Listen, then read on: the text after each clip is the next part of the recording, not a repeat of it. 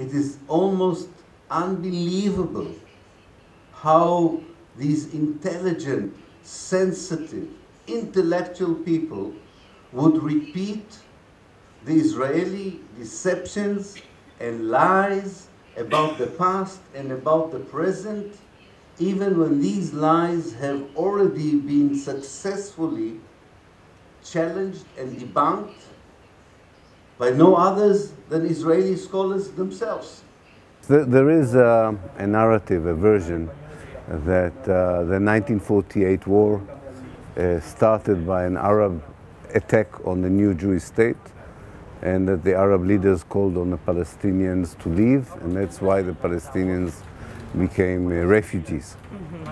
In my own research and other people who look at the Israeli archives, we showed that actually half of the Palestinians that became refugees even before one Arab soldier entered Palestine. So actually the Arab war effort was in reaction to the expulsion of the Palestinians by the Jewish forces. The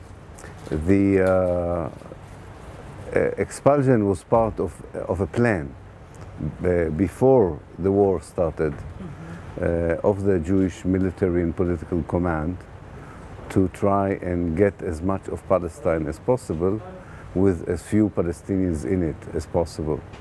Part of this plan was already implemented when the British were still responsible for law and order. In fact, all the expulsions from the cities and the towns took place before the war started, in April 1948. The war started on the 15th of May 1948. So I think it's important to understand that the war was used by Israel to try and empty Palestine from Palestinians. It's not that the Palestinians became refugees because of the war. They became refugees because of Zionist ideology.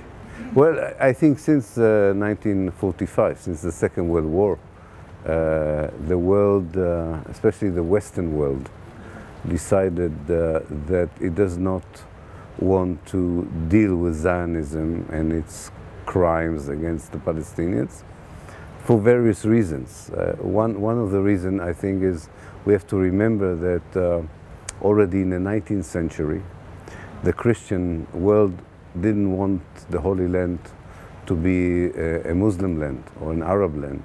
So there was a strong support from Christian groups and leaders to the idea of the Jews going back to Palestine, as they called it. It was also anti-Semitic, because if the Jews are in Palestine, they will not be in Europe. So that was part of their support. Secondly, Islamophobia, the hate of Islam, it's not a new thing. It existed in the 19th century as well.